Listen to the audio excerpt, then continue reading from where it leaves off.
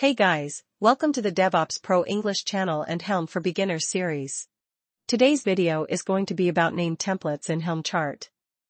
To understand the concept practically, we have a Helm chart in which we have YAML files for deployment and service inside the template section. Inside the deployment file, we are creating a deployment named Jinx deployment and using the Jinx image in it. And inside the service file, we are creating a service for the same deployment. If you look in the deployment file, the labels we have, app::jinx and env::dev, are being repeated 3 times in the file. Not just in the deployment file, if you look in the service file as well, we also need to provide the same labels in the selector section for creating the service related to the deployment. So, the same labels are being repeated here as well. So, the labels section here is duplicated and being repeated multiple times in both the deployment and service files. To remove such duplicate sections and make the code reusable, we use name templates inside our Helm chart. To use name templates, we have to create another file inside the templates directory, named _helpers.tpl. This is a template file, and as its name starts with an underscore, when running the Helm install command, Helm reads every file in the templates directory so that it can create YAML files for all present Kubernetes objects. However, if any file inside templates starts with an underscore, Helm ignores them. It doesn't consider them for creating the Kubernetes object file. Therefore, the name of our file is _helpers.tpl.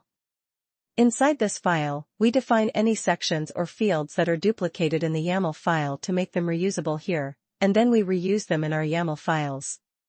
For example, if our label section is duplicated and repeating multiple times in our files, we can define them in the helpers file. To define labels, you would need to write within double curly brackets and you can give it any name, so as we are defining labels now, for easier understanding, we also give it a name as labels. Inside that, we will have our labels like app, jinx and env::dev. Finally, we will end this define block. Now we can remove the labels from our YAML files wherever they were being used. In their place, we can write the template inside double curly brackets and the name of the defined name template, which in this case is labels. We will make the same change inside the service file as well. Now, if we save the file and run the Helm install command with the dry run option to see the generated YAML files, we will see that our labels have been added to the selector section of our service file. Labels have also been added inside the metadata of the deployment file. But if you look in the selector section, our labels have been added but their indentation is not proper. Similarly, labels have also been added inside the template section below, but their indentation is also not proper there. This has happened because whenever we define a duplicate section as a name template in the helpers.tpl file, Helm adds that undefined name template as it is inside our YAML files. In other words, it just does a copy-paste there. So, the way you have defined in the helpers file, it will add the same content in the YAML file. The spaces you used while defining will appear exactly as they are in your file wherever you are using them.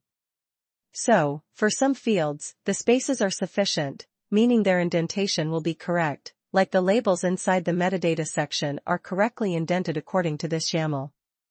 But in the selector section and template section, a few more spaces are needed to correct the indentation there.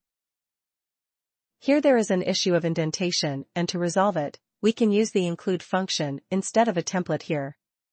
Include is a function, and a template is an action here. By using the include function, you can include a defined name template in your YAML files.